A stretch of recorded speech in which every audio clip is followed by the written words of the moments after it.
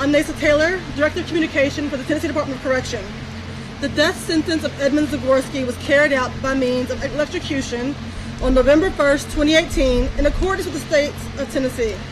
He was pronounced dead at 7:26 p.m.